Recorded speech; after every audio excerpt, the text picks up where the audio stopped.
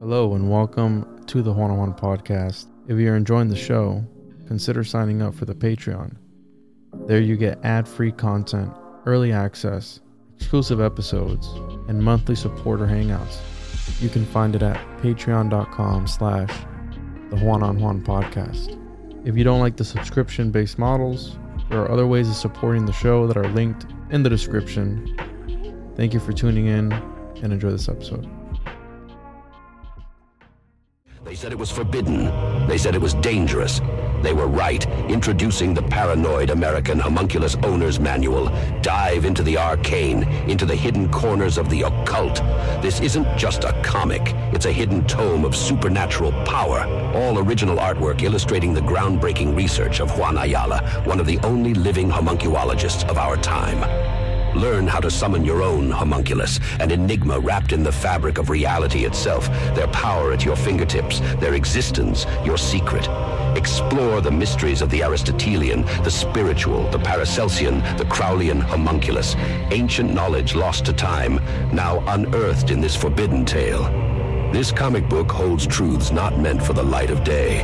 Knowledge that was buried, feared, and shunned. Are you ready to uncover the hidden? The Paranoid American Homunculus Owner's Manual, not for the faint of heart. Available now from Paranoid American. Get your copy at tjojp.com or paranoidamerican.com today.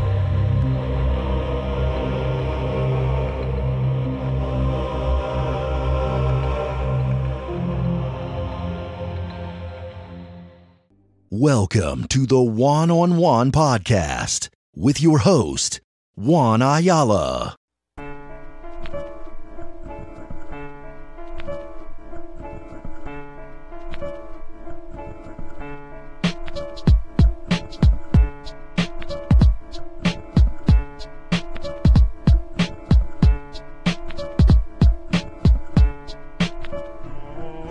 I personally think that what happens is all of us, we've got influences. It's stuff that we came across. It's stuff that we've absorbed.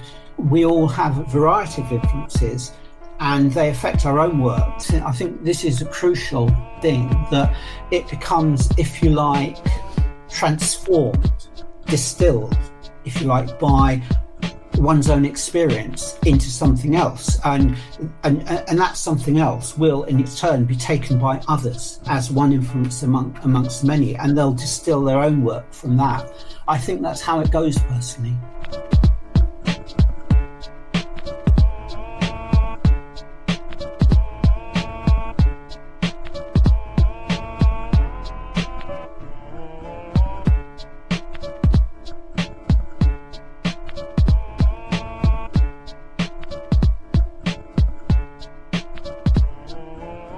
Welcome back to another episode of the Juan podcast.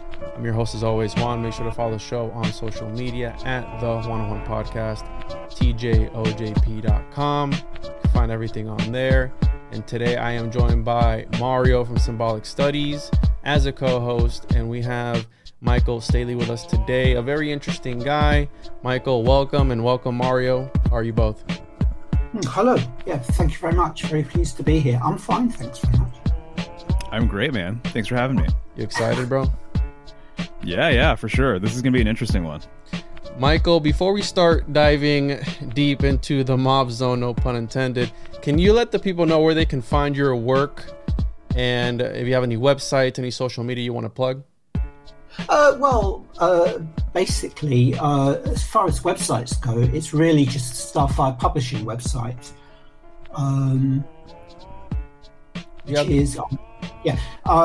They can contact me at admin@starfirepublishing.co.uk. The easiest way, frankly, to get into the Starfire website is to go via a browser such as Google. Oh, I see you brought it up. Yeah. There's a website, starfirepublishing.co.uk. That's it, yeah. Do you ship to the US, Michael? Yes, I do, but to JD Holmes, who distributes it within the USA and within Canada. Okay, awesome. All right. I'll keep that in mind. So that's why I purchased a couple of my Kenneth Grant books, and they were fantastic to work with. And so out the gate, just want to say thank you for making his work available, because I was a little discouraged at the beginning when I was getting interested in his stuff that some of his older copies, the original copies, were expensive. And then I found out that J.D. Holmes does carry his material. I called them up. They're real people, answered my questions, and I got it delivered in a timely manner. So recommend people, if they're interested in Grant, to go through him in the U.S. Yeah, I'll be ordering some. I have PDF copies. And by the way, symbolicstudies.com to find Mario. He is not new to the channel. Everyone knows where they can find him. And because of you, Mario, is that I had told you I had some Grant work that I wanted to dive into. And it was you that really kind of was like, dude, there's a lot in there. It's kind of dense. It's more advanced stuff. There is a lot of this Typhonian OTO words and terms that I don't understand. There's a lot of things in there that I don't understand. Thelema, et cetera, et cetera. So the thing about Grant is he'll slow you down. When you're reading Grant, you can't speed read. You can't try and you can't be superficial with it. You have to take the actual time to sit down. It's not something you pop in an audio book and you go, okay, this is no, you have to sit down, because he'll slow you down. You'll be trying to speed read and then there'll be something that'll snag you and it's like, whoa, let me, what did he just say? So you have to go back, and that's what's drawn me in. And Michael, whenever I have a guest on, I do research on them. I listen to other interviews that they've done, and shout out to Ken from the Sitting Now podcast who's done, I think, a couple interviews with you that are excellent. You can check them out. So shout out to Ken. Michael, but people that don't know you or don't know your work, can you tell us a little bit about you and how you even got involved with somebody like Grant? And then you go ahead. Yeah, sure. Basically, I've been interested in the occult for as long as I can remember. So virtually all my life. I mean, obviously, when I was a wee kid, it was stuff like ghosts, etc., etc., etc. And then round about 11, 12, I started to sort of get into. I went through various phases. I was interested in Eastern mysticism for a while, spiritualism for a while. And then round about the age of 18, it was actually now the late 60s. And what had happened was that Aleister Crowley had died in obscurity in 1947 and remained in obscurity effectively. But then the hippie explosion of 66, 67, it triggered a huge interest in Eastern mysticism, and with that, it triggered also an interest in what you might call the homegrown varieties. Not just mysticism, but magic, the occult generally. And somehow it was Crowley's time. And so there was a sudden upsurge of interest in Crowley, and I began to take a huge interest in him as well at that time. And I absorbed his stuff over several years, and was, quite, probably what you might sort of, in wilder reaches of imagination, regard me as a Crowleyite, I suppose. And then, to be honest, it all got a little bit, I wouldn't use the word boring, but Crowley's stuff was being reprinted, and most of the reprints were coming from America into the UK. And then after a while, people started writing about Crowley, but it was always pretty much the same thing. And there didn't seem to be a lot further you could go. And then in 1972, Kenneth Grant's first book of the Typhonian trilogies, The Magical Revival, came out, and I read that and found it hard going at first, but it was a breath of fresh air because it was something new. And then after that, there was Aleister Crowley and the Hidden God. Now, I spent vast tracts of time, a year at a time, living on a kibbutz in Israel. And in one of my sojourns back in the UK, a friend of mine was in what, for legal reasons, we might refer to as Grant's Order. I'm referring, of course, to the Typhoon UNOTO, and so I embarked on a probation ship and was accepted January 1976. I saw quite a lot of Kenneth Grant throughout the 1980s, and then I moved to London in 1987 and saw a lot more of Kenneth Grant. Also, I'd launched a magazine or journal called Starfire by this time, which was largely orientated towards Kenneth's work, to be honest. And then just kind of gradually I became Kenneth's right-hand man, as it were. I became his publisher in the late 90s, which meant that I was absorbing his work a lot more. And his last book in the Typhoon trilogies, The Ninth Arch, appeared in 2002, and thereafter we published things like novels, compilations of mystical articles called At the Feet of the Guru. And then, basically when he died in 2011, I just worked with Steffi Grant on reprinting his work and getting it back into print and making it available again, and just carried on from there, really. The reason why I do it, actually, as I used to explain to Steffi, was I sort of wasn't publishing it because I was doing a sort of, if you like, favour to my deceased friend. I was publishing it because I find Kenneth Grant's work to be the most profound body of work that I've ever come across. And if that wasn't the case, I wouldn't put so much of my time and energy into it, basically. We recently reprinted, over the last few years, we've sort of reprinted the books again, this time branching out into paperback. And I was very taken aback by how much the interest in Kenneth Grant had grown in the last few years. I mean, in the 1980s, not so much. Even really when I was producing the second editions in the years after Kenneth's death, again, not so much. But I was really taken aback where the first book that I reprinted in the paperback edition was The Magical Revival, and I was really taken aback by the demand for it. Very gratified as well, of course.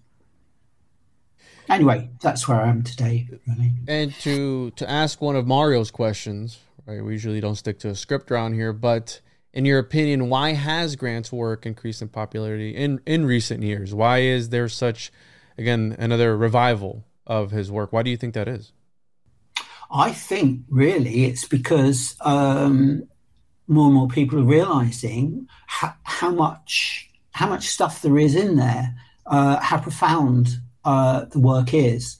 One of the things that I like about running Starfire Publishing is getting emails from people, getting orders from people, and I also run a Kenneth Grant page on Facebook, and I think the area of Grant that touches people the most at the moment is what you might refer to as imagination and creativity. I think that it's a quality of Grant's work really that's coming through in the same way, I guess, that the rise from obscurity of Crowley, due to the counterculture of the mid and late 60s, meant really that the quality was out. I do feel personally that a body of work is a living thing, and it can just kind of wait for it could just wait for when the time is fertile, a bit like say mushroom mycelium being underground and staying underground for a long period of time, and then a farmer might plough up a field that is not ploughed up for quite a long time, and all of a sudden mushrooms sprout up.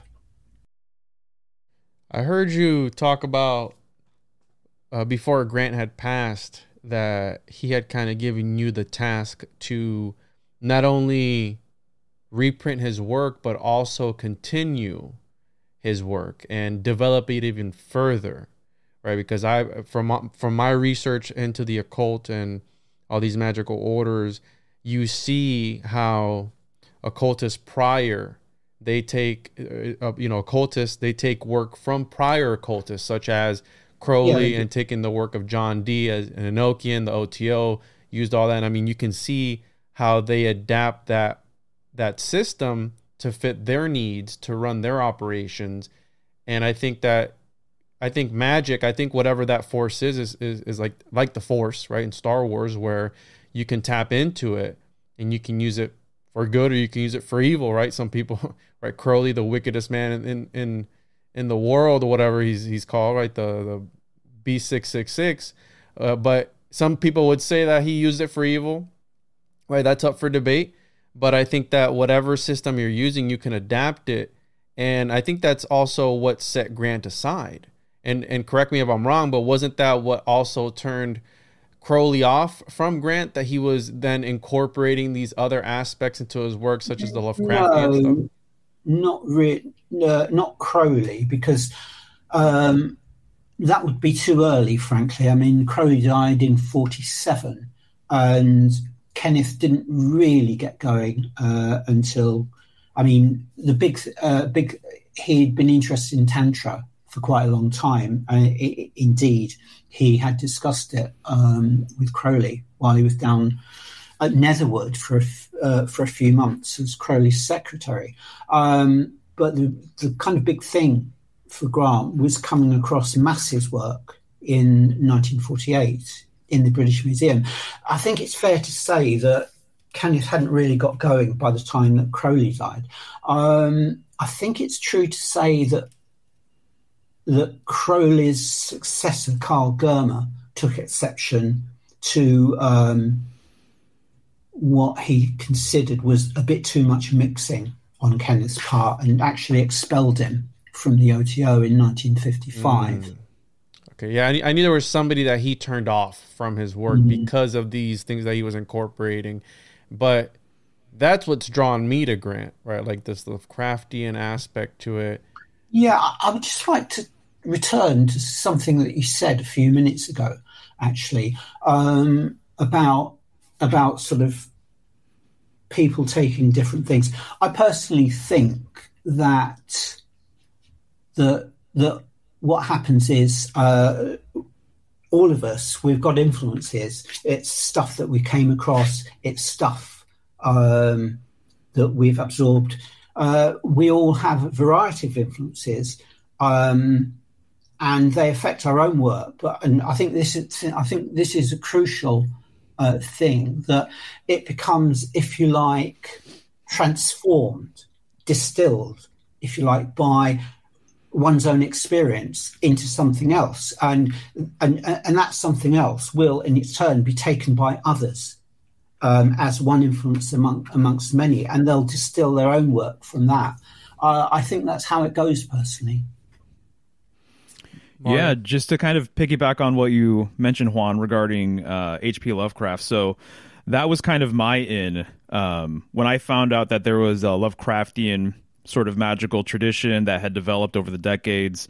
I felt like I needed to learn way more about that, and I became immediately interested. And I think it's fascinating that there is the Lovecraft influence, and then in pop culture, which Juan and we've talked about at length, you know, there's been a massive influence of Lovecraftian films and literature and things like that over the years. And so to see Grant's popularity rise, and then also the Lovecraft sort of mythos really influenced pop culture in a huge way, which I still think a lot of people don't really understand unless they kind of dive into this material. I think it's fascinating. And also, Juan, to your point, there's a Crowleyan Thelemic bookshop locally in Portland, Oregon. And they have a lot of great reference material there, lots of tarot decks, things like that. And I went in there, and I thought if any place around me had Kenneth Grant stuff, they would. And I brought him up, and he kind of scoffed at his work. And I'm like, oh, well, what's going on with that? And he said it was because of the Lovecraftian influence, that he couldn't really jive with that, and he didn't really understand it, and he thought he was reaching, and he went too far. And I was like, oh, that's really fascinating. That's why I'm interested. I think there's something here that is worth diving into. So depending on who you are, it's either going to turn you off or it's going to turn you on, and you're going to want to know more. Yeah, and I must admit, in the early days, and when I say early days, I don't know, all the way up to all the way up to the late 1980s. I wasn't really that interested in Lovecraft. What I mean by that is I'd read his stories in the late 60s, and found them really interesting, really very interesting indeed. But I wasn't that much interested in what you might call the Cthulhu Gnosis, or what you might call the Cthulhu Pantheon. And indeed, I can remember as late as I say the late 80s saying to a friend of mine, Paul, the irrational has never attracted me. And kind of like right from that, after that, my life gradually changed. But my own view on the Lovecraft connection really is, I take Grant's point entirely, that Lovecraft, being a very, very sensitive person,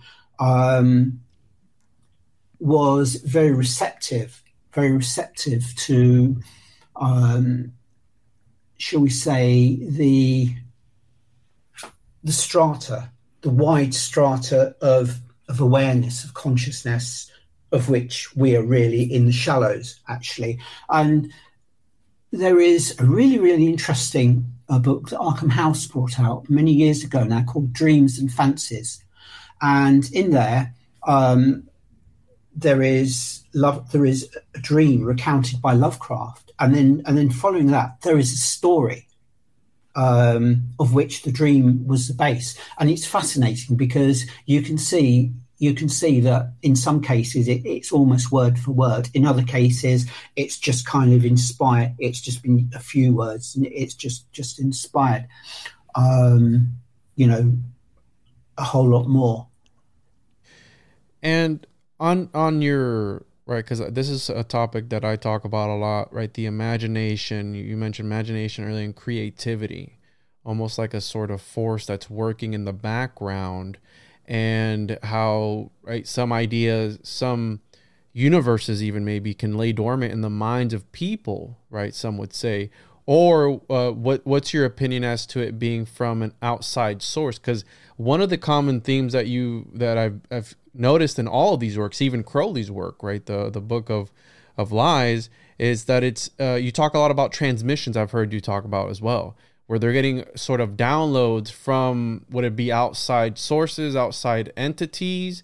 Can you elaborate a little bit on that, of this idea of getting? Yeah, sure, I can. I mean, a couple of minutes ago, you mentioned the possibility that imagination, and by that I don't mean, the stuff that's in our heads and so forth, but say much, much deeper and further away, what you might call a collective imagination, if you like. And it's the collective imagination that actually inspires creativity, etc. And I think it's not a passive thing. I think it's an active thing. Lovecraft talks somewhere in one of his letters about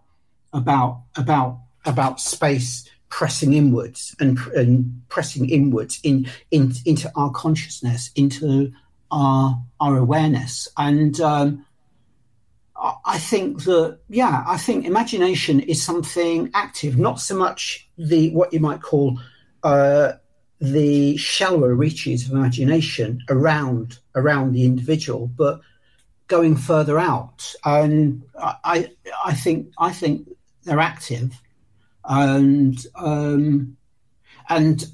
they inspire creativity. I mean, that's not to say that we are mere channels or mediums for something else, because that's just not true. Because we shape. The artist picks up inspiration and creates something from that inspiration. That they don't just actually do as they're instructed, as it were. Yes. Anyway, does that answer that? Yeah, no, I'm with you on that, because H.P. Lovecraft is one of those guys that, right, he was taking inspiration, how you're saying, and I think there's one of these words that's like, I think it's either obsession or inspiration or enthusiasm, where you're being essentially possessed by a higher source. But he took a lot of his inspiration from his dreams, almost as if something was, I've always said that something was trying to contact him, and through, how you're saying, these works of literature that are alive, he was able to birth into existence this entire mythos that then took on a mind of its own, because it right, memetics, it spread throughout culture, it shaped culture. I mean, don't they call him the father of horror or something like that? H.P. Lovecraft, he's very influential. I don't know. I've never come across that moniker, to be honest. Father of horror. He was very influential to horror. I mean, maybe not perhaps the father of horror, but I think I've seen that put somewhere along my readings, because he was really right that he introduced this idea of cosmicism, this idea that you're a speck of nothingness, and there are entities and things outside of space and time, essentially, that are much bigger than you, and right, the elder gods, the elder things. And I mean, this is something that I've always thought about. Is like, is there things trying, again, you can make the debate if they're good or they're evil, because I mean, that's always going to be up for debate, but it's like these things trying to break through into our reality, into our dimension that exists in this. I don't know if you've ever come across Henry Corbin's work, who was a contemporary of Carl Jung. I read it. No, I know the name quite well. The Mundus Imaginalis. You ever heard of that? No, I've never read it. So the Mundus Imaginalis is a concept of, it's this autonomous world, right, that exists between reality and non-reality, right, like the imagination space that is autonomous. Now, the thing that I've always thought about is, does it exist collectively for everyone and we can all tap into that Mundus Imaginalis, or does every single individual person have their own Mundus Imaginalis in which they're able to extract things in and out of that? Because there are Angela Voss, which is an esotericist, she writes about how there's technologies to tap into this Mundus Imaginalis, scrying being one of them. You have Edward Kelly and John Dee, who were doing these Enochian seances, essentially, and they were tapping into these other realms and extracting knowledge from, again, entities outside of space and time that were revealing things to them that they were like, listen, if we have to do everything backwards. I've read the magical journals of John Dee and Edward Kelly. We have to do everything backwards, right, and letter by letter, because if we even utter, right, the entities on the other side, if we even utter these words, these letters, these strings of letters, we will quite literally summon, right, the guardian elemental of that aether or whatever it is, and it could quite literally destroy reality as you know it. So again, was that all just a shared collective hallucination, or were they truly tapping into this other realm, reality, dimension, whatever you want to call it? And that's something that in my research that's always fascinated me, and that's why I think I'm drawn to Grant and his work with Lovecraft, because it is interdimensional. It is this, right, the Mauve zone, the universe B, where you're able to go there. And I mean, he talks about this in his literature, and I think, right, Grant has even talked about how to get a little woo-woo, he claimed well, I don't know if he claimed responsibility, but the idea of the UFO phenomenon being because of the works of Crowley, right? You have Parsons, you have L. Ron Hubbard, all those guys in 1947, where they were doing activities that could have opened up portals for things to come through. Any thoughts on that, Mario or Michael?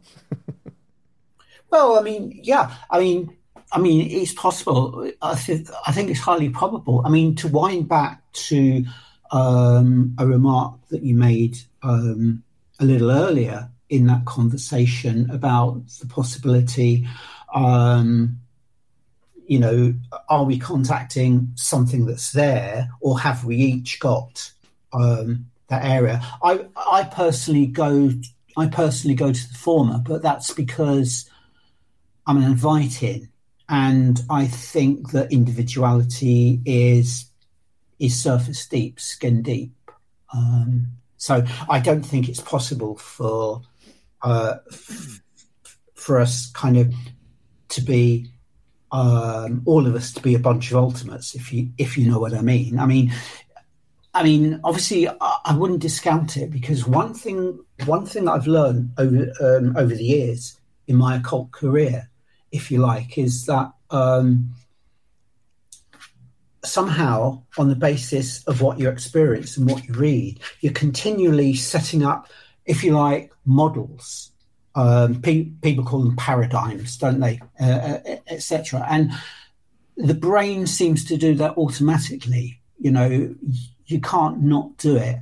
But I've also learned that sort of everything, every model, every paradigm that I've had has been disproved, has been displaced, has been redeveloped by something else. So now I regard everything as working theory. So hence, as I said, being inviting, I would kind of discount each of us, you know, having what you might call the ultimate, etc. But I mean, I'd be a very foolish man, based on my experience so far, with paradigm after paradigm after paradigm dissolving away. I'd be very silly to rule that out. Yeah, no, I'm reminded of kind of the saying that the map isn't necessarily the terrain, right? So no matter what model you have, it doesn't match the actual thing that it's trying to represent, right? So it reminds me of the concept of a simulation or simulacra of something that does exist. And then, Juan, I was going to mention, I think you maybe are referring to Lovecraft being the father of modern horror, that the modern sort of prefix to that is kind of important, which is interesting. I believe, I could be wrong or mistaken on that one, but the fact that he's the father of modern horror and the way he is using, you know, the imagery that he kind of like gravitates towards and these different deities and things like that, he's pulling things out from like a really, really ancient primordial kind of place. So I just think that's really fascinating. There you go. It's fascinating that he's the father of modern horror, but the vehicle he's using or the tool he's using are these primordial deities, these really ancient old ones, you know? Mm-hmm. Yeah, and some people would say that he was drawing his inspiration from like these Sumerian gods and other external sources that he was getting, like, right, these concepts of things that exist that are beyond comprehension. And then that is also a concept that, because I know Grant and Spar were associates at one point, and that's what drew me to the idea of Spar's work, right, where it's chaos, right? It's chaos, but it's not what people think it to be. It's organization beyond your comprehension. It's so organized, so structured that you can't even begin to comprehend and wrap your mind around it, right? Almost like it's like a paradoxical, or it's a chaos magic. Well, yeah, and that's one of the aspects to chaos magic that also intrigues me, where it's very fluid, and they throw out the whole ceremonial stuff, and it's like, no, you know, you focus on the intent, you do you don't have to worry about everything else. Which do you have anything on that? Because I know you told you when we were emailing me, you told me you at first did not we're not interested in Spar's work, but then after seeing this portrait that you saw, the self-portrait with rodent, which I'm going to pull up here, something sparked in you and you started to research Osman Spar. This is the yeah. I did. I mean, I used to visit Kenneth and he had quite a few spares on his wall and so forth, and it just completely left me cold. And then this particular picture here, I don't know why, but I fell in love with it, and it just made me go back and look at Spare again. And so I gradually took more and more interest in Spare, not just his pictures, but his work as well. And his early written work is quite heavy going. The Book of Pleasure, yes. The Focus of Life. The Book of Pleasure especially, it's partly because of his love of obscure words and strange syntax and even stranger punctuation, but it's worth persisting with it because there's a lot there. And I personally think that Spare was a bigger influence on Kenneth's work than Crowley, actually. I do. In a way, it's not surprising, of course, because his relationship with the two was very, very different. I mean, he spent basically a few months with Crowley, but it was a very formal relationship. He said to me one day, Crowley wasn't the sort of person that you could kind of clap on the shoulder, that sort of thing. It was actually much more formal. Whereas with Spare, he and Steffi used to go out pub crawling, for instance, in the late 40s and the early 50s, for instance. You know, it was much more informal. And it was also an entirely different relationship too, because when Kenneth and Steffi met Spare, he was writing another book, and he I believe I'm right in saying he never had a typewriter. He certainly didn't know how to type. So straight away, Grant offered to type up the material for him, give it back to him double-spaced, and then he could just edit it and so forth. And kind of soon, Kenneth was making suggestions, about possible words to substitute, etc., etc., etc. And they used to help Spare out a lot with his exhibitions and so on. But more to the point, Spare left his written work to Kenneth. You know, they eventually published that in the late 1990s as Zoth Speaks. But I mean, when I say that I think Spare was a bigger influence on his work, I mean, sure, there's much more reference to Crowley and to Crowleyan terms throughout the whole work, you know, because I mean, Kenneth as a young man was overawed by Crowley, and I don't think he ever quite got away from that. But I just think that Spare had much more influence on his work. Mario, you wanted to add something? Well, I'm just kind of curious because to me, that's kind of just to think of him helping him out with his works and typing it for him and all of that. What was Grant's writing process like? Do you have any insights into that with how he would compile a work together? And kind of related to this, I'm just curious too, how far into his writing sort of career did he realize he was developing this Typhonian trilogies? Was that something that he knew early on, or did it just kind of become that? Okay, I'll deal with the latter first, actually. Sure. The Typhonian trilogies. What happened was, in about the mid-60s, he started working with John Simons to reprint Crowley's work. And at the same time, Kenneth started writing a study of Crowley's work and, a study of Crowley's system, if you like. And that kind of started out with the working title of 666, I think it was. But then in the late 60s, I think it was a suggestion from Steffi, but he hit upon Aleister Crowley and the Hidden God. So then he sent it to Muller. This would have been This would have been in the late 60s, more probably the very early 70s. And Muller suggested that it become two works. And so it wasn't a straight split. I mean, I've actually compared the chapter titles of the books, etc. So the first one came out as The Magical Revival. The second one came out as Aleister Crowley and the Hidden God. Now then he did a further book, Cults of the Shadow. Now, at this stage, he would actually refer to the Typhonian trilogy, indicating, I think, that he had no intention at that time. He hadn't sat down and thought, I know, I'm going to write a trilogy of trilogies. That really just developed. So then we get Night Side of Eden, Outside the Circle of Time, and then Hecate's Fountain took quite a long time, but did eventually appear.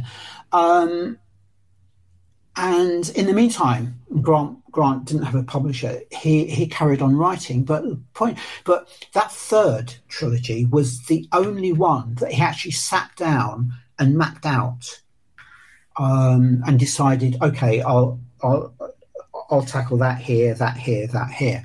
And so, I mean, I personally regard it as the most coherent of the three trilogies, simply because of that, because he put the advanced thought into it. I also regard it as the best trilogy, simply because in the early days, when I first came across Grant, and for quite a few years afterwards, I thought those early books were the bee's knees. But as the years have gone by, I've got more and more interested in the later work, in the final trilogy. I see. So I see. What was your question before that, Mario? His writing process. Oh yeah, writing process. I don't know, to be honest, because he would never hand anything over until he was ready, until he'd finished it. I know though that he used to do a lot of writing down at the pub. I mean, he once told me that sort of the germ of Outside the Circle of Time had been written in a pub that I knew quite well. And he was a person actually that worked from imagination.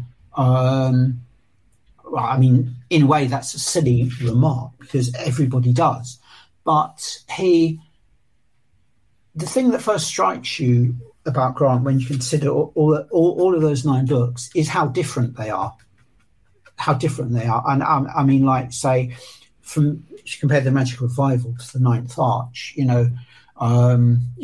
can spot it's the same author, a certain style and so forth, but that's about it really. His writing process, I mean, when I was producing the second editions of the books, I would discover kind of notebooks that he was keeping, say at the time that he was writing Night Side of Eden, or Cults of the Shadow. Cults of the Shadow was probably the one that had the most, and so he'd make notes in that and try various things out, and you can spot some things in there that are word for word, in the printed paragraph. Others were just jettisoned altogether. But I suspect that his writing process was just like most people. I think he would draft something and then he would work over and over and over again. Like, say, you draft it, you sort of retype it. I mean, obviously now we wouldn't, because we do it in Word or Pages, and so. But back in those days, you would type it double space, and then you would do further editing work in that, and then you would retype it out, to sort of go on to the next phase. That would be the working process, I should imagine. I see. It's very impressive. I mean, I was going over some of the books I have around, Grant's books, and just looking at stuff that I've highlighted and everything else. And I was just brought back to when I first opened one of his books. Juan and I, we did a show on the night side of Eden. And I was completely blown away. I was like, this is what I've been looking for, honestly. He just is dropping gems, and it's so dense. So it's like sometimes I would start reading, and literally my cup is full after like just several pages. I'm like, there's enough here for me to do follow-up research on, and he already blew my mind. And for me, my background is really... I'm really interested in symbolism, basically, just as a study, just across the board, occult symbolism, just, religious symbolism, things like that. And just being a student of symbolism, I get so much from reading his material. It's absolutely wild. But I had a follow-up question because you mentioned a name. You said that he was in touch with someone named Mueller or a Muller. Is this W.H. Mueller by chance, or is this someone else? It's basically my chuckle is because in an email a couple 2 or 3 hours ago, I was asked about Polaria. I mean, it's one actually. That's my email, Michael. Yeah, he emailed me about it, and do you know what? I'd never heard of it, and so I googled it and found out that it came out in 1997, and it was called Polaria the White. Something or other, I can't quite remember now, by a chap called W.H. Muller. I mean, the first review that I read said apparently W.H. Muller is German for Kenneth Grant. And I thought, well, what sort of German linguist would say that? Because, I should imagine that W.H. Muller in German means W.H. Muller, But I'm inclined to think it isn't. I mean, I'd never heard of it before. Kenneth never mentioned it to me at all. But I think what would really put the cap on it is after he died, Steffi Grant gave me access to his papers. And so if he'd have done Polaria, I'm sure that I would have come across it somewhere, or at least come across a reference to it somewhere, I see. So I personally think it's unlikely. And I mean, as I say, I wouldn't rule it out, but I would regard it as very, very unlikely because he never mentioned it, and I haven't come across a reference to it anywhere in his papers. Interesting. Yeah, I think whoever Mueller is in this instance was heavily influenced by Grant then, if that's not the case. Because you can tell it's like a continuation, I think, of some of the things that he was putting out there. And just to be honest with you, too, one of my main interests with Grant and with things like the Simon Necronomicons and things like that has to do with the Northern Sky, Polaris, Ursa Major and Minor. Grant wrote about it as it relates to Set as well and Typhon and things like that. So that was one of the things I wanted to ask you about, too. If you had sort of any insights regarding the Northern Sky, any of these stars or asterisms or constellations up there, and maybe their esoteric sort of significance or value. Yeah, the answer to that is no.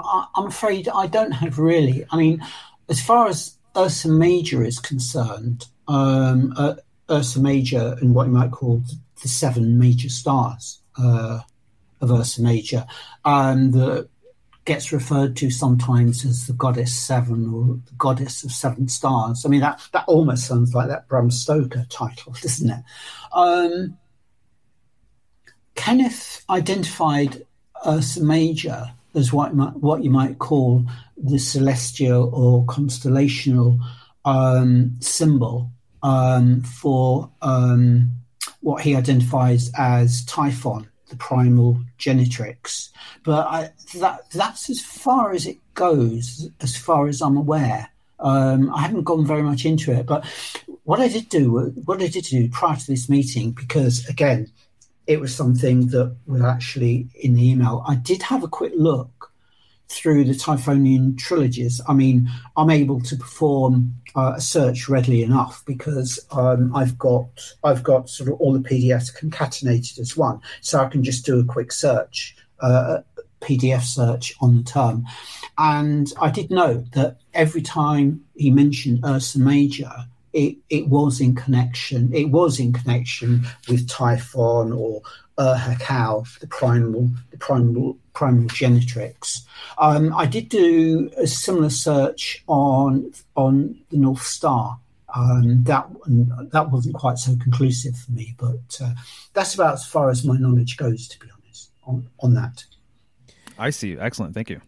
Yeah, and I've actually been contacted in regards to that Polaria book by what is being claimed as some secret organization or something or other in my emails, because the next episode the episode I released last week was in regards to the Mauve Zone, and I think we talked about. Did we talk about the Polaria book? And I think we did, right? Yeah, we did. Yeah, so I think that one's coming out next week on YouTube, but it came out last week on the RSS feed, and I've gotten contacted. But sometimes some of these, and you see it with pseudo names in these grimoires.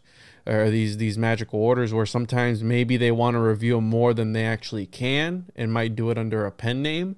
But the fact that you had access to all his works after his passing and there's no indication that that's there, maybe somebody was trying to, take credit or attribute that, or like a pseudo Grant work, right? That they were trying to take more credit than what it was. And maybe they use that name to get it out there more and draw more attention to it. So that's an interesting find, but I've seen that throughout the occult world. And to a follow-up question to a question that Mario had asked you earlier, how has the world of occult publishing changed since you first started publishing these occult works? Well, there's a lot more people publishing now than there were when I started. I think that when I first started publishing, which would be the first issue of Starfire in 1986, it was still in the days that you would pass over camera ready copy to the printer, and you'd prepare that camera ready copy. Well, I used to have a Brother electronic typewriter to do it in, and when I wanted to put illustrations, a friend of mine would come round, and we'd use carpet tape to adhere the illustration into the space we'd left for it, and then just kind of snowpake or Tipex around the edges, so that the edges wouldn't show. And of course, things have changed completely now. Desktop publishing, things like Lulu, have made a massive difference. There's a lot more published, because I say in the 40s, 50s, 60s, and sort of before then, if you wanted anything published, you'd have to get it accepted by a publisher, etc. Whereas now people can publish. And the other thing, of course, is the growth of limited deluxe editions, coming out, the number of grimoires that come out. So there's a great deal more diversity. There's I believe, certainly restricting myself to the occult field, there's more occult publishers than there were, say, 30 years ago, that's for sure. Yeah, technology definitely does make a difference. I've even used it to OCR and take the text of books from the 16th century to be then able to put it into an AI translator, and you can make models and everything depending on what you're scanning to tailor specifically to that sort of text, right? So the technology has gone a long way, and I find it important to, right, not let some of these obscure works fade away with time, right? Because a lot of people, I make the mistake to think that a lot of people are interested in this sort of topic, the occult, esoteric, whatever it is, but reality is not a lot of people are interested in this sort of stuff. So to be able to keep it alive in some sort of way and pass it on for the further generations, I think that's one of my things that keeps me going. Yeah, but to be honest, that's how come it's still around today, isn't it? Because sort of people across the generations, across thousands of years, across the millennia, have kind of preserved stuff and other people have found it. Yeah. Hey, speaking of which, just real quick. So, Michael, you had a magazine called Starfire, right? Yeah. And I was lucky enough, one of my friends had purchased a copy several years ago. I don't know where, but she has a tendency to find really interesting material kind of out in the wild. And she brought it home. She's like, you got to check out this magazine. This magazine's awesome. And so I borrowed it. I thought it was really, really interesting. I read some of the articles. It was, I believe... There was a big article regarding an unreleased tarot deck that I thought was really intriguing. The artwork for the deck was fascinating. Oh yeah, it sounds to me like that's a number from the second volume of Starfire. That would probably have been Robert Taylor. That sounds about right. And I was going to ask, because I did a quick search looking for if there's PDFs available or if there's anything I can kind of review Starfire, issues or whatever. Yeah, I came up empty-handed. Is there any plan to maybe put together like a sort of compilation of issues or republish anything, or is the demand just not there? Well, basically, what I did was it came out in 2010, 2011. It was... a journal called Ekporosis. And what it was a selection of articles from the first 5 issues of Starfire. Unfortunately, that sort of has gone out of print, but I would like to keep it in print, actually. So I think really the day of physically large magazines, journals is gone. And I think I'd like to bring it out as a book. Probably about the same size. Probably about the same size as the books of Kenneth Grant that I do. Mm-hmm. Excellent. That would be great.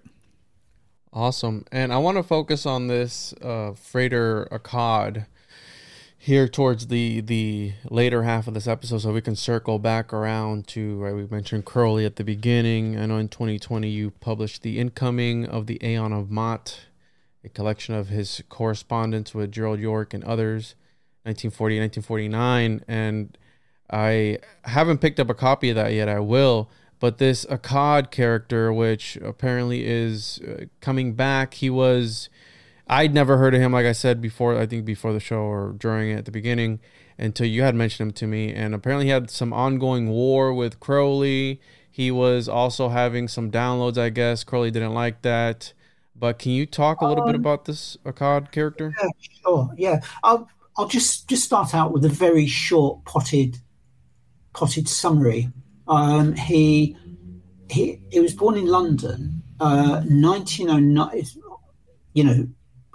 Again, always interested in occultism. And then in 1909, he came across the first issue of the Equinox. And he wrote straight away to the publishers, wanting to sort of become a probationer of the AA. And so he started that under the mentorship of one of Crowley's colleagues called Fuller, Captain JFC Fuller. And then in 1910, he and his wife, they emigrated to Canada, and they went to live in Vancouver. And Akkad set up, built up a pretty strong and steady OTO lodge in Vancouver. And he was always quite an earnest student. After Fuller had left, he kind of fell directly under the wing of Crowley, as it were. So Crowley, kind of rather liked him. But then something odd happened. In 1916, Crowley had been aware for quite some time that he needed to sire somebody to take his mantle, as it were. And sort of in 1916, at the summer solstice, Akkad, who'd been, I'm not sure what grade he had in the AA, but it was quite a small one. He took advantage of this possibility within the AA to just whatever grade take the oath of the abyss and sort of declare yourself as reborn into the Third Order. And Crowley took this as a sign that Akkad was his magical son, because it actually been trying to sort of produce what you might call a magical heir via a woman that he was living with at the time. And for a while, you know, they were pretty close. And then just kind of gradually, I think in one of his letters to York, he summarised it as being, you know, if you're with Crowley, he wanted you to do his will. That's what you were there for, to sort of help him. And he'd got his own ideas. And then as the early 20s wore on, and Akkad joined this other order, the Universal Brotherhood, that Crowley hated for some reason, and started writing his own books. And Crowley thought that they were really bad books, etc., etc., etc. And then sort of things blew up when sort of Crowley accused him of basically stealing books, and they sort of had what you might call a financial divorce settlement in 1926, a legal document drawn up called the Release. And in 1936, Crowley reopened correspondence because he was preparing the Equinox of the Gods, and he wanted there to be a reference in there to the part that Akkad had played in understanding the Book of the Law.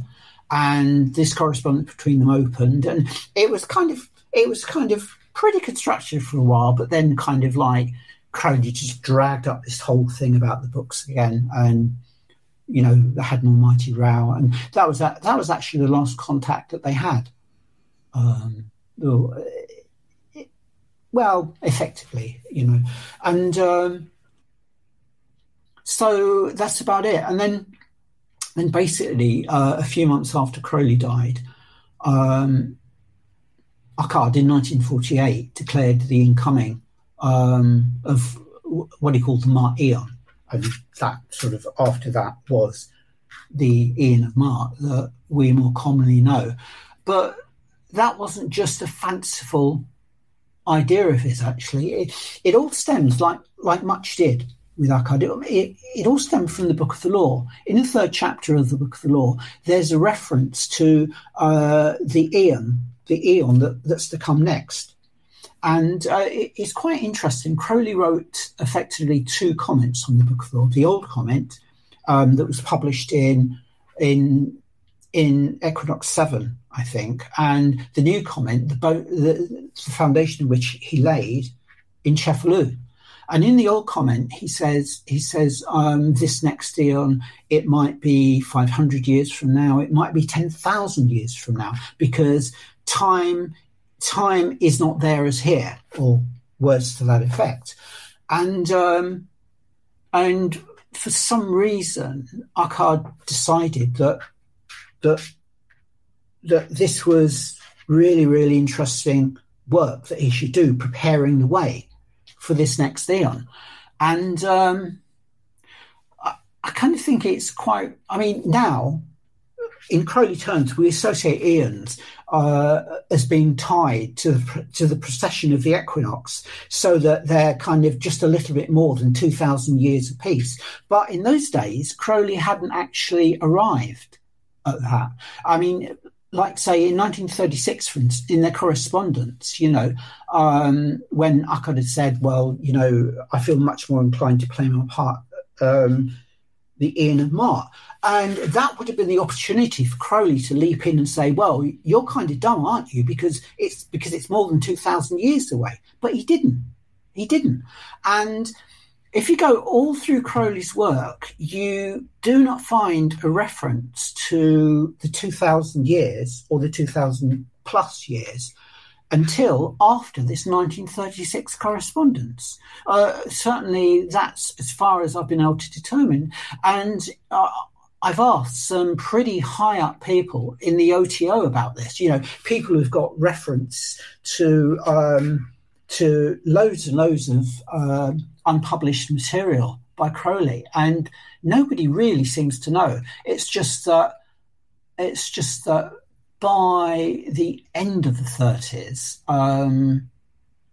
that's when it creeps in. So it's crucial to understand that, really, because, for instance, at the time that Akkad detected the incoming of the Maat Aeon, later on, the Aeon of Maat,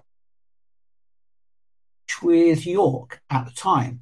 And so, he said to York, well, he announced it's incoming. And York was staggered. I've actually seen the letter with Gerald York's annotations on there. This is the next Aeon, and then say 20 exclamation marks, etc. But sort of when Akkad and Crowley parted, Crowley hadn't gone to this 2,000-year model, tying the eons to the processions of the equinoxes. So, yeah. Why I like Akkad and why I feel increasingly drawn to his work is that he was essentially a mystic. The best way I can explain that is the word thelema. I came across a reference once, maybe a couple of years ago, that the word thelema is a Greek term that's pretty archaic, but it refers not to the will of the individual, but to the will of God, i.e. the cosmic will, if you like. And I just kind of sense that all the way through Akkad's work. And it's, it's something that I rarely get from Crowley.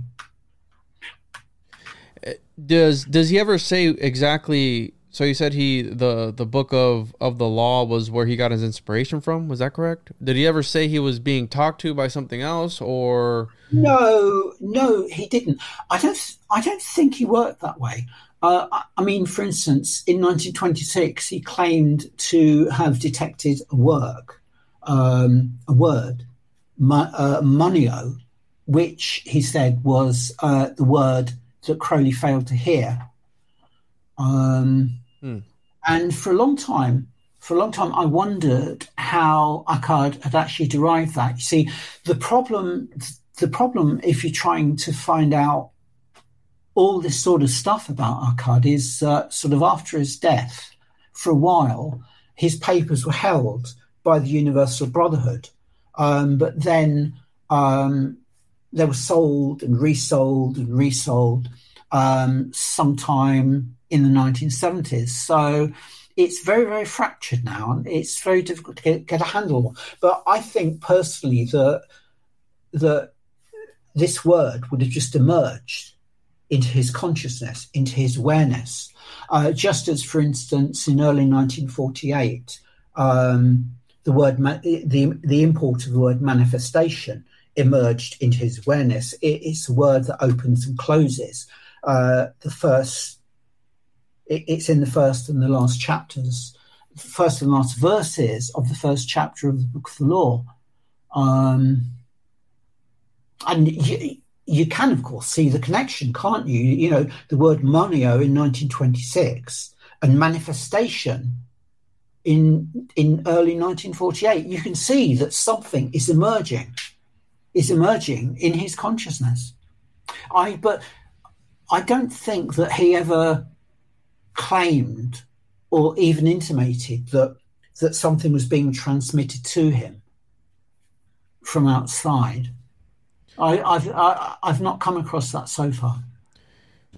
And Mario, do you want to add something? Yeah, just real quick. I just think it's really interesting, the Aeon of Maat. And this is perhaps, something we can unpack at another time or whatever. But the feather of Maat is the feather of truth. And she corresponds greatly with Libra. And so the first 5 words of library is Libra. And the feather of Maat even literally shows up on some covers of the Book of the Law. It's embedded in the pillars, on the two side pillars. And so even the concept of law very much corresponds with Libra and Lady Justice and all of these different sort of ideas. And so even as you're just kind of explaining things here, I can see the Maat symbolism in the Book of the Law as well. And like I said, that her main sort of icon, if you're going to pick one, is the Feather of Maat, which literally appears on the Book of the Law itself. So anyways, there's lots of fascinating sort of symbolic threads regarding the legal system and even like literature and like, you know, the written word and things like that, and Libra and Maat. So just wanted to point that out. Interesting. And this idea of this magical air, right? This idea that he was wanting to have somebody did and from your experience, Michael, did anyone ever fill this role of taking over for Crowley as some sort of magical heir to continue his work, or what are your thoughts on that? I don't think they did. I mean sort of what he did was Crowley. I mean, in about, I don't know exactly when it was, but his German friend, Karl Germer, spent some time in a concentration camp in Germany. I think it's because the Nazis were kind of keeping a close eye on sort of Freemasonry and allied organizations, because, you know, there's always been this idea, you know, that Freemasonry has a partial aspect of people that are just waiting to take over, etc., etc., etc. And he came out of that. And when he came out of that, Crowley decided that Germer was going to be his successor. I think personally that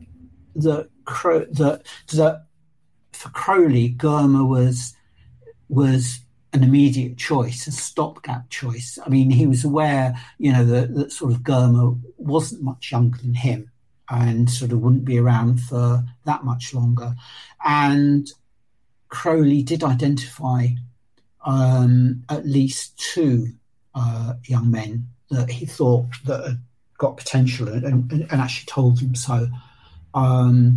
So no, he didn't really have the sort of successor, the sort of heir that at one time he was thinking that, you know, he would have. He did actually father a child, or thought he'd fathered a child in late life, but that guy wasn't really an heir. In fact, I think that he was a bit sort of simple-minded, basically, unfortunately. Because he also referred to Parsons as his son too, right? In correspondences, if I'm not... Well, yeah. I mean, basically, Crowley was very enamoured of Parsons at one time and worked quite hard manipulating things behind the scenes to get rid of this guy, Smith, who'd headed the Agape Lodge in California, and have Parsons there instead. But he soon grew disillusioned with Parsons because, you know, Parsons was a sort of pretty excitable person, a bit of a butterfly as well. He would leap from sort of one thing to the next big thing, and then when he sort of fell under the spell of Hubbard, for instance, you know, and wrote to Crowley in excited terms about this chap Hubbard that had turned up, you know, and sort of how they were sort of working together to sort of bring through an elemental. You know, he sort of decided, basically at that stage, he wrote Jack Parsons off. You know. Yeah, that's an interesting story there, and the elemental aspect of it, because this magical sun, magical air. I've also seen H.P. Blavatsky. I don't have the names of the people she accused of having children on these other realms and these other dimensions, essentially these magical, almost like moon children. And then you have the idea of, right, towards the beginning we talked about interacting with entities outside of space and time, maybe perhaps elemental in nature, right? Because I know Crowley wrote about elementals and having sort of vessels for these elemental entities, such as a homunculus, moonchild, etc., etc. And I came across, and I don't know if you can speak on this, the ritual of the OTO to marry an elemental. And there was some talks about that at one point, because my next episode that I'm putting out, I thought I'd do a simple episode on elementals, but it turns out that there is a very deep rabbit hole when it comes to this topic of elementals. And they had allegedly talks back and forth about these rituals that they would do in order to have intercourse with said elementals. And I don't know, do you know anything about that, Michael? No, not really. I mean, sort of as you were talking, I thought I could recognize the odd reference to one of the papers in the later degrees of the OTO, which are kind of all about sex magic, 7th, 8th, and 9th. But then of course there's been a lot of other stuff done. For instance, there was a book that was published while Crowley was alive. I think it was published in the 1920s. The name of the woman escapes me, but it was all, I think it was called Heavenly Bridegrooms. And that was kind of all about, having a sort of ghostly husband, or, something like that. It would sort of fit into the sort of areas that you were that you were making reference to there. But no, I don't too much. I don't know too much about that area personally. Cradock. I've certainly never tried it. And the reason I also bring this up is because I believe it was in the Mauve Zone. I think Grant refers to Ledbetter and somebody else also conceiving a moonchild. I forgot the guy's name. It was like some guru that was supposed to take over for them as well. Yeah, that was a reference to how they'd chosen some young Indian boy to be the next world teacher, and they sort of groomed him up. In fact, I can't remember who the guy's name was now. I mean, I don't think it was Krishnamurti, was it? No, it was some weird name. Yeah, because it wasn't even some weird name. But that didn't come about by sort of some mysterious sexual process with other forces, etc. I think that Ledbetter and the people around him just kind of came across this child. Might have been in an orphanage, but I don't think so, because I've also heard a reference to the boy's family as well. But certainly he was being sort of groomed as a world teacher. And Crowley, one thing, I mean, round about that time, speaking of moon children, that's my moon child there, Doctor. Basically, I mentioned when I was talking about Akkad that he joined the Universal Brotherhood, and Crowley seemed to have a deep dislike of what he regarded as rival organisations, and B, he saw himself as the world teacher at one time. And I mean, like, say, he saw himself as being Blavatsky's successor, and that he would actually take over Theosophy. This is round about the time of the Blue Equinox. He was publishing in the Blue Equinox a commentary on Blavatsky's Voice of the Silence, and he actually said several times to Akkad that when this came out, it would cause such an explosion in Theosophy that he would be recognised as the successor of Blavatsky and anointed as successor. You know, and you read that and you think, wow, how deluded are you? Do you seriously think that's going to happen? But, you know, but it's just that in those times, there was kind of expectation of world teacher and people wanted to be world teachers, etc. I mean, the kid that you're referring to that Ledbetter and others anointed, he actually renounced it before very much longer. You know, he said no and just sort of went his own way. Yeah, I don't think I'll be able to find it, but it's somewhere in Beyond the Mob Zone where he talks about that. And I found it interesting that when you mentioned this Akkad character, and I had looked a little bit into him, I saw that it was like some sort of magical thing going on, and I've done deep dives on the Moon Children and all these different rituals, and lately my focus has been this elemental aspect of it. So I find it super interesting that they also do that. But how can you talk to us as we wrap up here a little bit of, right, because you have Crowley who wants to kind of be everywhere all at once, right? Wants to be the main guy, or saying wants to be this world teacher. But how does somebody like Grant, what was he like? What was he, his personality? What was he? Did you ever interact with him, Oh, yeah. in an open setting? Yes, I did. I found him a very warm and generous person with a very dry sense of humour, actually. Very sort of British sense of humour, if you like. And I liked him a lot. He was very reserved. You always had the impression that he was just revealing to you what he wanted to reveal of himself to you. So he was a very private man. He did have a few flaws. He could get paranoid quite readily. I would add, I've yet to come across anybody who doesn't have flaws. But I liked him a lot. I used to have these conversations. At one time, I would go round about once a month to his study, and we were there for 2 or 3 hours by appointment. It was only ever by appointment. You quickly got to realise that you shouldn't even consider the possibility of just turning up on spec.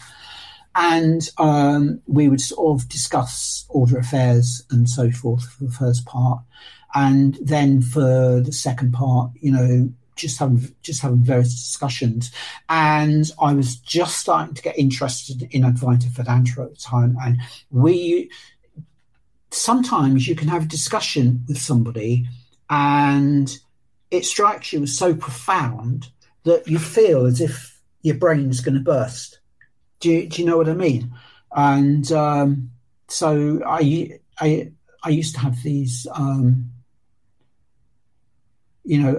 I used to think, well, I don't know where you are, but I'd like to be there. And I liked him a lot. But he took his work very, very seriously. There aren't many jokes in his work, and that is a measure of how seriously he took it. Very seriously indeed, and quite rightly so. His work really is something. But like I say, it's something that grew because like say there was just going to be 3, 4, 5, and then and sort of it wasn't until the third trilogy that he actually sat down and mapped out what he was going to do. And kind of like a bit of you thinks that, gosh, wouldn't it have been good if he could have done that, right from the outset? But of course he couldn't, because a person writes something and they're changing along the way, so every book by Kenneth that you read is so different, but it's not to be wondered at. Every book by Crowley that you read is so different. And considering that it's 30 years between the publication of the Magical Revival in 1972 and the Ninth Art in 2002, if somebody hadn't changed, hadn't evolved, hadn't developed over the course of 30 years, you'd kind of begin to wonder, really, wouldn't you? Yeah, they were going through some alchemical process, if you will, right? Like some internal change. And Are there any writers today, esoteric or occult, that you know, are drawn to their work or would recommend? Do you recommend anyone else's work other than Grant? I'd recommend the work of Andrew Collins, actually, psychic questing, etc. I mean, you know, I will declare an interest. He has been a friend of mine ever since I got married in 2004, because my wife had been a member of his team, as it were, and so I've got to know him very well. But he's got a very, very creative, very creative and imaginative body of work, and that too is changing all the time. And go ahead. I was going to say, I often think the main differences between Andy and myself is that sort of I'm interested in getting, if you like, to the root of consciousness, and he is working similarly, but doing it with him, it's become trying to find out when consciousness essentially started historically, you know. So, you know, he'd sort of like to go back and back and back, but he pays a lot of attention to what he picks up in what you might call his psychic researches. So, you know, he mixes the two. And if there's been a change over the years, I think that he's gradually become more rigorous in sourcing his material, in kind of, you know, he won't just have an insight and sort of write it and that's it. He'll jot it down, but then set about trying to validate it through various other things as well, you know. Yeah, that's how I conduct research as well. It's very intuitive, right? You have to. I like to feel the way through, and then I like to, wherever it takes me, whatever it is, right? Like, we're all still trying to figure out the same thing. Is there any particular work in specific that you would recommend of him, of Andrew Collins? Well, not really. His first work was The Black Alchemist, and really, I think you'd need to really start with the first and just go through it. And it would be a Google search would really take you to sort of a list of what Andy has had published over the years. All right, cool. I'm writing it down. Just I always like to check out other people's works too. And what you mentioned earlier about Grant, where you see the transformation from his first work to his last work, it's like also another thing with Grant is that he references his other works within the work that you're reading. So you have to go back and then check out the other thing. And it's like, you know, to further understand it, I developed it completely in XYZ book. So you have to be jumping around, and that makes it difficult for me. And one of the things that I struggle with is I'm reading these works that are associated with people in these groups, if you will, right? Societies, whatever. And sometimes I feel like I might be overstepping my boundaries by putting out works in relation to something that people are part of for their whole lives, really, or is their lifestyle. And then here I am, some dude on the internet researching it because I find it interesting, putting out videos of it. And we did a video on the Night Side of Eden, which got some attention from people in the order or whatever it is that they were claiming in the comments. And then it was funny because I did see it. I saw that same video posted on Reddit under I think it was one of their subreddits. I forgot what subreddit it was, but I was like, there's somebody, you know, they're paying attention to somebody who's not even in the order to interpret these works. And that's kind of scary for me because it's like, that's why I tell you, like, correct me if I'm wrong at any point, because I'm still learning and I'm taking this stuff a lot of times for face value. And right, to the uninitiated, it looks like one thing, but for the initiate, it's something completely different, you know? I would sort of like to sound a note of caution, actually, about Kenneth's work. With Henrik Bogdan, Henrik Bogdan a few years ago brought out a book that we published at Starfire. It's called The Servants of the Star and the Snake. And it's a collection of articles by various people. And in each article, the author takes a single topic of Grant's and writes about it. And sort of, a lot of people don't know how to get into Grant. They're quite bewildered by it. And I would always recommend that book because I think it's excellent. But to my mind, the best article in there is by Martin Starr, and he refers to bricolage in connection with Grant. He refers to bricolage, and bricolage is actually what you might call a patchwork fabric. Say a fabric woven of many different things and so forth. And I thought that was pretty good as far as it went. But I think the crucial difference with Grant is that Grant just doesn't pull something into his work. He actually assimilates it. Like say, there are some what you might call spare people who get upset with Kenneth Grant's presentation of spare, because they don't consider it spare as God intended, as it were.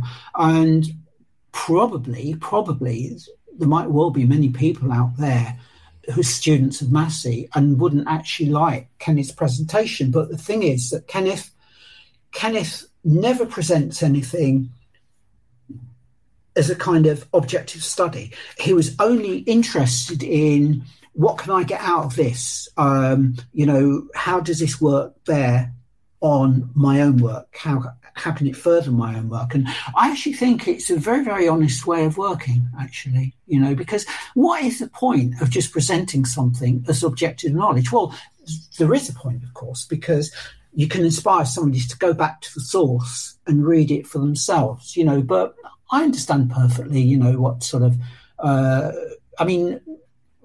lot of Crowleyites, for instance, get a bit upset about Kenneth Grant because they consider that he's distorting Crowley. I mean, I personally don't think he is.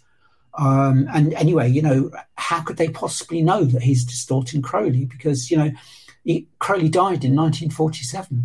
See, when somebody dies, the real them just drifts further and further and further away.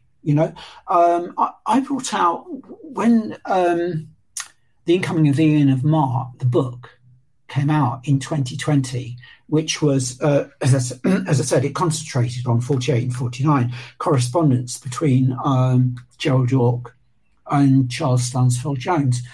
And there was one person in the United States who got it. This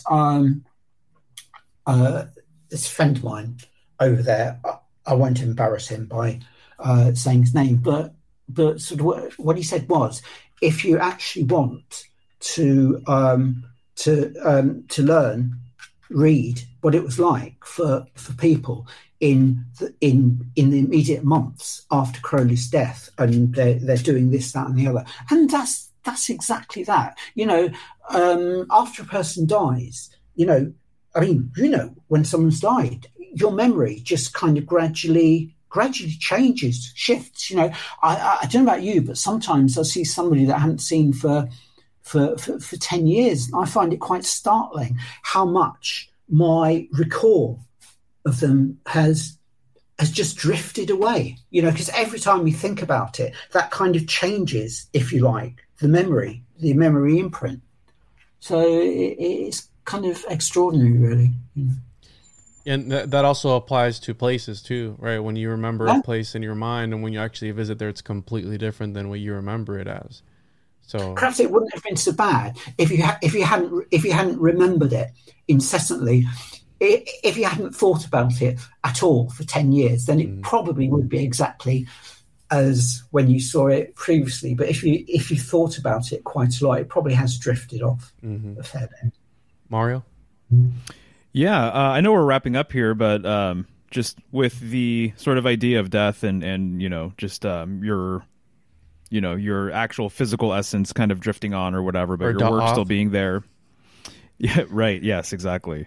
I'm kind of curious. Did he feel by the end of his life, do you have any understanding on if he was content with his output, or do you think that there was more left on the table that he really wanted to write about? How enthusiastic was he about the material, before he passed and transitioned? Yeah, basically, when the Ninth Arch came out in 2002, after it was published, I said to him, "Well, so what's next, Kenneth?" And he said, "Well, that's it, Michael. I've done 9 volumes. I've done 9 volumes in the Typhonian trilogies, and that's it. It's up to people coming after me to do other stuff." And so I said, "Well, you're a Kabbalist. You're not going to stick at 9. You're surely going to go for 10." And so quick as a flash, came. He said, "Oh, that was the Ninth Arch. Sorry, that was Against the Light." So he did carry on writing. For instance, he for decades he'd been working on and off on a book called Monolith, which remains unpublished. I think he was pretty content, actually. I mean, sort of like after the Ninth Arch, we then started publishing stories, novels that he'd written over the years, actually. And there was At the Feet of the Guru, which was a collection of articles on mysticism that he'd written, that had been published from 1953 onwards in Indian magazines. I think he was content. I gotcha. Michael, don't leave us high and dry. What's Monolith about? Can you talk about it? Is it ever going to be published? Well, I mean, obviously I've read it. I was expecting something like Against the Light, actually. He was very enthusiastic about it for a few years.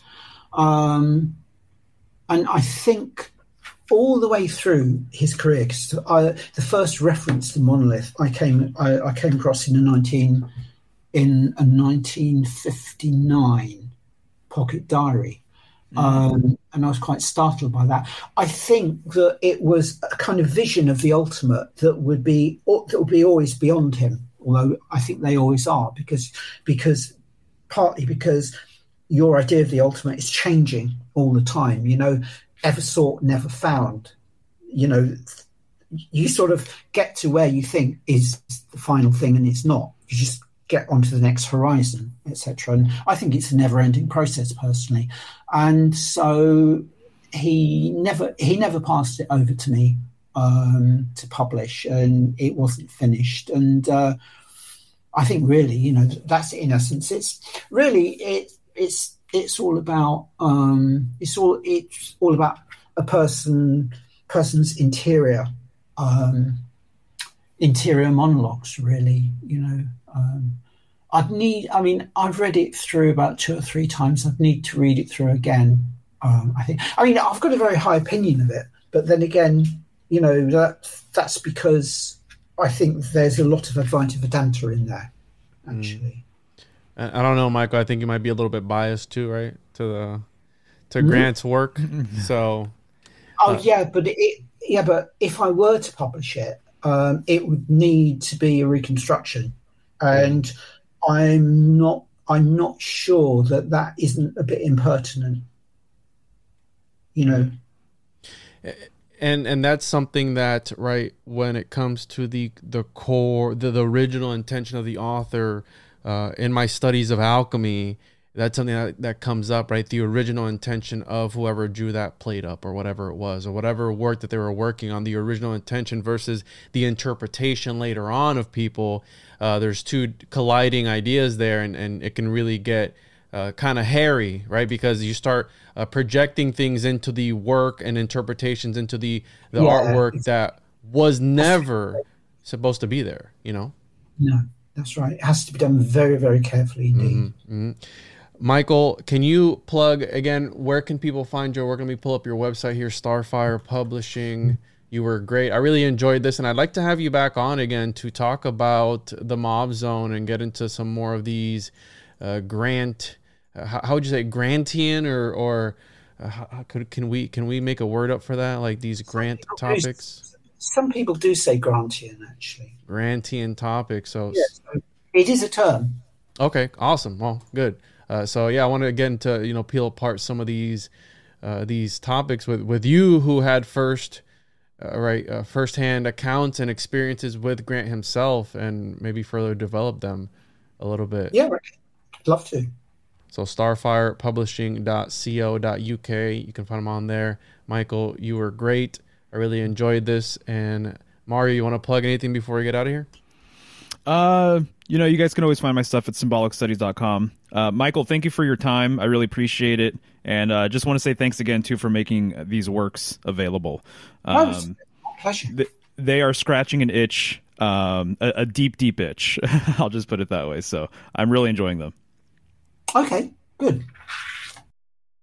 As always, everyone, catch you on the other side. And thank you all so much.